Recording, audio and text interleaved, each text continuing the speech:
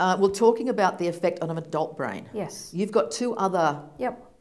So just to recap, this is an adult brain. Yep. So this goes into the brain that far. Yep. That's an adult. Yep. If we then look at a 10-year-old... Wow. Not only does it go far further into the brain, Yeah. but the intensity extends, the high intensity extends far further into the brain. Wow. Now you have to remember that one of the effects of this technology is the effect on the brain itself. So it affects our mental processing. Mm-hmm. And when you look at that, and you understand that that is radiation, electromagnetic radiation, and that we are electrical beings, you can see how that is overriding the electrical circuitry of our brain. Mm. So it's no wonder that people all of a sudden have got brain fog, they've got headaches. Headaches are really common. You can understand why there are ear problems. Not sleeping well? Not sleeping well. But also when people just forget the word, grasp for that word, people have become a little bit slower. And of course with kids, ADHD, learning difficulties, behavioural difficulties, emotional difficulties. Yeah. There's probably a good time to also talk about the cumulative effect. Absolutely. Because some people go, well, you know, I only use it 10 minutes at a time, or, you know. Yeah, no. It's not what it's about, is it? No, it's believed that there's a strong cumulative effect on this. So it's not just a question of you having a phone call and then going away and the effect going. Yeah. Is that there actually, it does accumulate over a lifetime. Yeah. And the more it accumulates, the more hours you put into using a phone, then the higher the risk of potential health effects. Yeah. And one of the research studies in there that you talk about in the book is a child that has the phone next to its...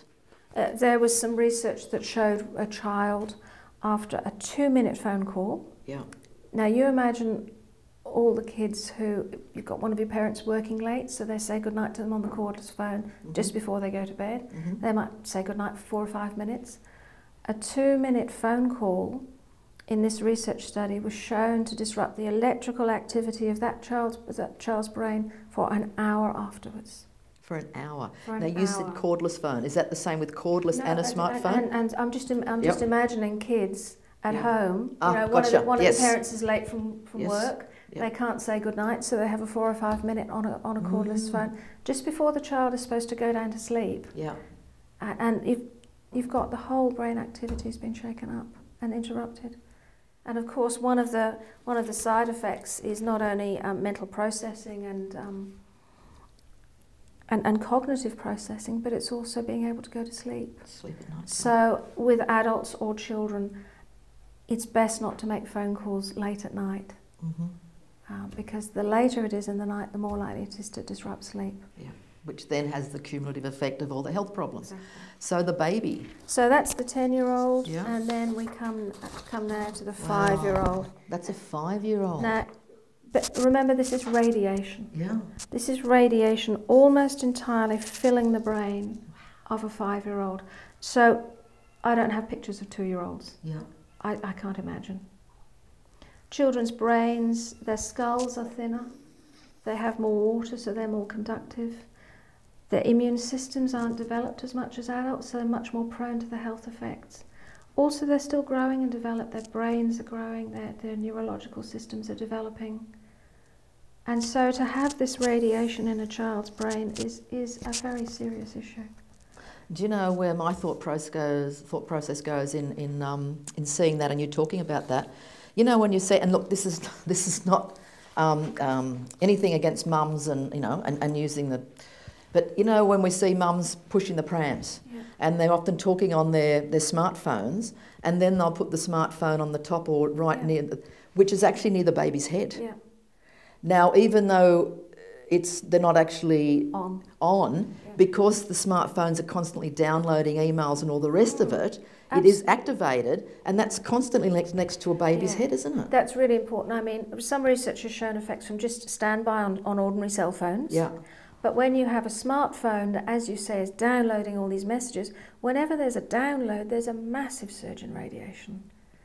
So if it's close to anything, anyone, let alone a baby, Yeah. they're affected by that. Yeah. Now, I have to stress that the thing is that, and that's what I'm trying to do, these mothers don't know that. And Yeah. the one thing I really do not want is any mother to feel guilty, because they haven't known. Yeah. And you can't beat yourself up about something you haven't known about. That's really important. There is enough guilt with motherhood already, Yeah. without adding to that. But it's important that they know that so that they can change. Yeah. And yet again, this is why you wrote these books. That's why a large part, obviously, of this was I'm hoping the mothers will read it. Yeah. Because if you're an adult, you can make your own decisions. Yeah. And you can decide whether to listen to information or not. But the children don't have any choice.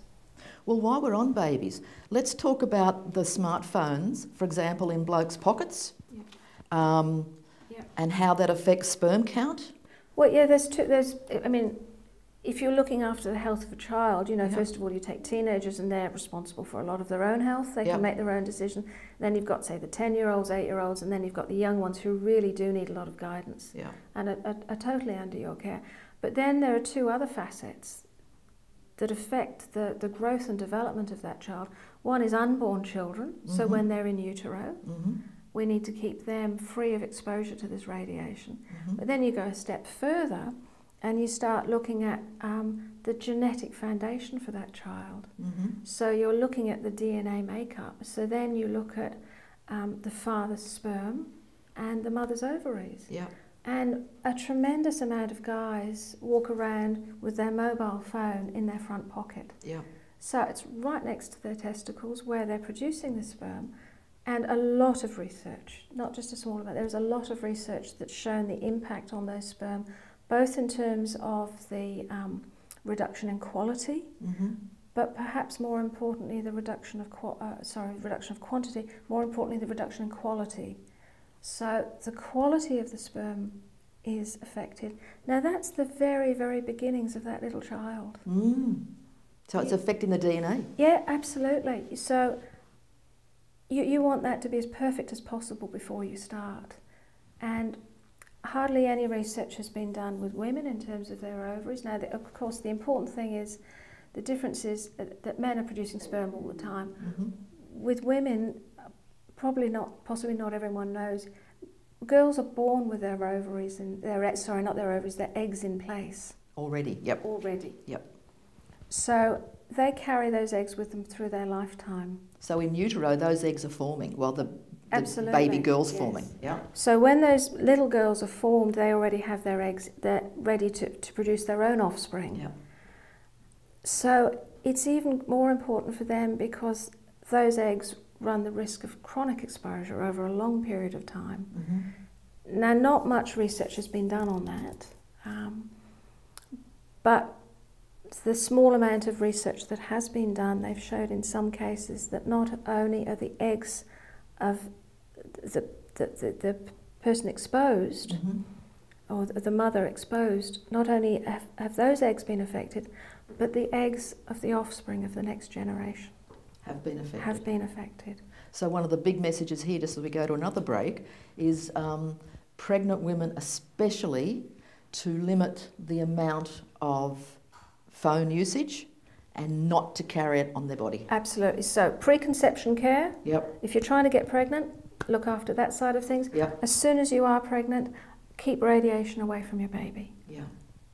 From both of you, obviously. Yeah.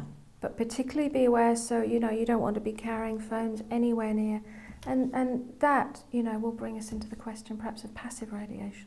Yeah. Okay. And it's what we're seeing here is we've really got to have a huge shift in paradigm of how we think and utilise this amazing technology, hasn't it? Yeah. For our future generations. It really is, and as more and more research is done, we understand that we really do have to be very careful with this. Yeah, yeah. Because it's likely that the full results might not be in for, 10, 20, 30, 40 years. Yeah. So, like smoking, how long did it take for smoking before they finally realised, okay, yeah, there is evidence that we need to be careful. Yeah.